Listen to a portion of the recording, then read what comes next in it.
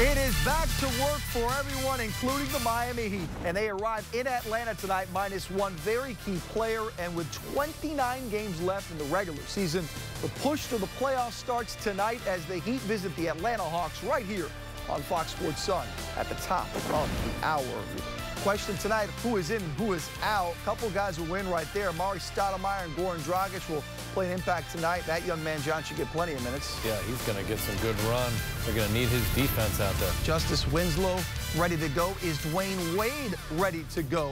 Chris Birdman Anderson, good to see you, sir. An absolute pleasure. You had one play in the game where you did your, your signature right there, and then the next time it was a technical. Did you get an explanation on that?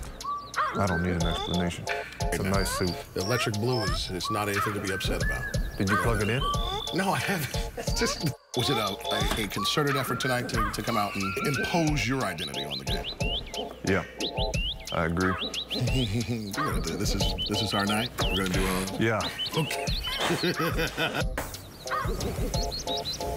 Did you just call me a senior? I said senior veteran. That's what I said. Bird-like. Bird-like. You're a bird. That's not even the a way word. you do it. Birdzilla. You're the best, man. When you guys are playing your best basketball, that ball starts swinging around. Well, you comfy? I'll tell you what, Jackson. And the losing's over. Why? What? Why did the losing streak end this evening? Because we won. Well, let's just have a moment of silence for Birdzilla. Thank you so much. Jackson Zilla right here. That is so loud. My man. Yes, exactly. Birdzilla. Gonna miss that dude. I'm gonna tell you that right now. On Tuesday, Miami sent Chris Anderson to Memphis in a 3-team deal, which led to the acquisition of Brian Roberts. Yesterday, the Heat traded Jarnell Stokes and cash considerations to New Orleans in exchange for a conditional 2018 second-round pick. Also yesterday, the Heat traded the newly acquired Roberts and a future second-round pick to the Blazers for cash, and that was all after just a couple days on the roster. The All-Star break is over, and tonight in Atlanta, Georgia, the NBA season resumes for both the Heat and the Hawks. Two teams separated by just one game in the middle of that Eastern Conference playoff chase.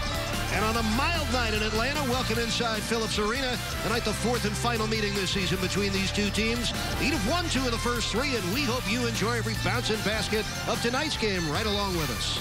Miami Heat basketball is live and on Fox Sports Sun. We say good evening to Heat Nation. It's great to be back with you, and thank you for joining us for Miami Heat Atlanta Hawks basketball here in Atlanta. To you by Miller Lite. Game was on the line. Ding. Ding-dong's a 3. McRoberts with a rainbow tip-in straight from basketball heaven. Dragic with a strong drive. And then the dish for a dang dagger.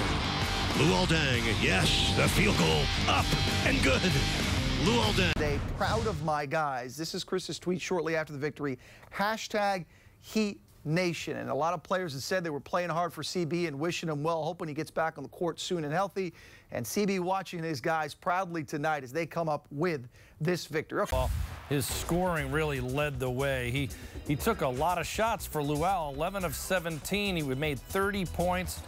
Really did a nice job moving well without the basketball. Look at him here along the baseline, catching and finishing. But he was able to create off the dribble a lot tonight. Look at him getting on top of the basket. I mean, look at him here again, spinning, stepping back. He just did it all, both attacking the rim, finishing outside with mid-range jump shots, beating his man off the dribble, even knocked down a three-point shot. Got to the free throw line 10 times, too. So you can tell that means he was aggressive, driving the basketball and forcing contact. All right, Goran Dragic, another guy you expected to be aggressive. And, John, you talked at halftime, you talked pregame about the pace and the tempo. Well, the tempo really showed. They really got up and down. They knew they were going to have a smaller lineup.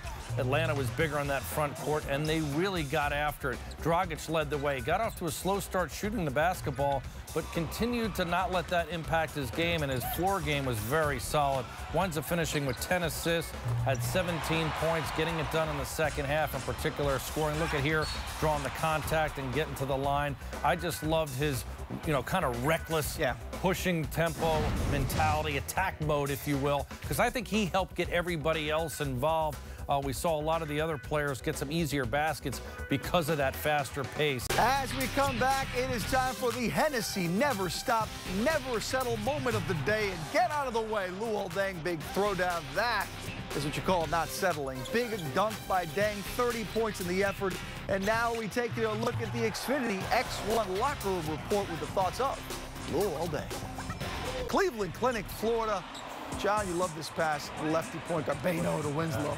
Hit him on the move, on the run. A couple lefties getting involved. Yeah, hooking up Winslow. But look at the way that gets started with the defense. Yeah, shot block, and they're out running 2-on-1. That's fun to watch. And that Double-double from Mick Roberts. 19 points, 10 assists to lead the team. Right-hand hesitation, finishes. Again, he's a left-handed player. He played both sides of the floor, rebounded the ball well, too, had 6 boards. Look at him here running the ball off the backboard, able to go coast to coast and drop that pass off for an assist. Up and under move here, using his offhand, his right hand. Very complete game by him. Much more aggressive trying to score the ball. Sometimes he gets caught looking to overpass. The defense plays off him. He was a real threat out there, and that forced the defense to guard him and allowed him to become the passer that he really enjoys. All right, so we see Mick Roberts with that huge performance, as you said, more aggressive, no doubt, from the start. A guy who never has a problem shooting and never has a problem being aggressive is Gerald Green, and he was particularly aggressive in that third quarter. Oh, he was really getting after it in that third quarter. Did a great job, had 11 points alone on 5 of 7 shooting of his 14 points. He was the guy carrying the team in the third quarter. When he gets hot, he is very tough to stop. The mid-range jumper clearly got going in that quarter. Yeah, the confidence there from Gerald. He likes to shoot it, and when he gets hot like that, it is fun to watch, and it was in that third as he had that big performance, helping the Heat here, hitting the 3, helping the Heat with 17, or I should say 14 points. But then Justice Winslow, from the start, John, came out very aggressive. You knew the defense is there, but what did he do offensively? He used his offensive ability to handle the basketball and to run the floor. Look at him here on the wing. He was able to receive passes from both Udra and as well as Dragic. We're going to see Mick Roberts set him up here. He moved well without the ball to get to an area where he could catch and finish. Used that 6'7" length and athleticism to finish at the basket. Did a good job rebounding the basketball, too. Look at that, 9 boards for him. He's been an excellent rebounder all year long from his position. So you're missing your 2 All-Stars, your man in the middle, go on the road and win a game. That's how it works in the NBA, right? It's got to be. You know, it was a big one for us coming back after All-Star break, and we sure missed those guys and hope to have them back soon, but it was a good win for us. You guys are going to look back at this, and there are some of those signature wins every year. What do you think was most critical? Everybody's going to look at the scoring of the points. Might it be the way that you defended? I know they gave up 100, but still not allowing like guys like Horford or Millsap to have explosive nights. Yeah, I think we stuck together. We stuck with it. We had a good lead there in the first half. They kind of came back and pushed us like we knew they would, and just kind of believed in each other and stuck together. And some guys played pretty well for us tonight. It's rare that you have regular season joy quite like this. It's nice to see the brotherhood come together on a night where you're just not sure. I know Coach says you have enough, and you guys talk about collective grit, and you talk about getting into the fight, but then doing it is a whole nother thing, isn't it? It is. You know, it's a lot of fun when it works out how you want it to work out. You know, we believe in ourselves, and we believe in each guy from top to bottom on the roster. So it's good for some other guys to get an opportunity tonight to step up and be able to get a win and hopefully go get another one tomorrow night. Let's do what you love to do. Let's talk about you now. There were some opportunities for you that usually aren't there. You talk about rhythm sometimes and how that's so important to what has to happen for you offensively, because the majority of the time you're playing with a couple guys that obviously demand the ball offensively. Right. What got to that rhythm space for you that ended up in this type of output? We miss CB a lot, and you know, some other guys have to fill in for that. You know, the scoring. We can't make up for what he brings and all the things he does for us. But some other guys got to put the ball in the basket. Before I went in there, D-Wade said, "Hey, you got to look to score a little bit more." And I was able to get some shots, or, you know, just be more aggressive and look for my shots instead of looking for the pass to start off with. Way to look and find them. Thank you for the time. I appreciate it. Thank you. We thinking about you, CB. We'll see you tomorrow. Well said, my man. Number 4, off the floor. Critical on it, though, as the Heat win the season series over the Atlanta Hawks, thanks in large part to that large man from the edges with deliciousness. We're coming back. Stay there. We'll be back tomorrow night. If you'd like to catch tonight's game again, tune in tonight at midnight. We replay all of tonight's action, presented by your South Florida Honda dealers. This has been a presentation of Fox Sports Sun, your exclusive home for Miami Heat basketball. For my partner, John Crotty, the one and only Jason Jackson, the great duo of Eric Reed, and the coach, Tony Fiorentino. I'm Will Manso saying thanks for watching the Heat 9 strong tonight. Get it done in Atlanta. We leave you now with the final take.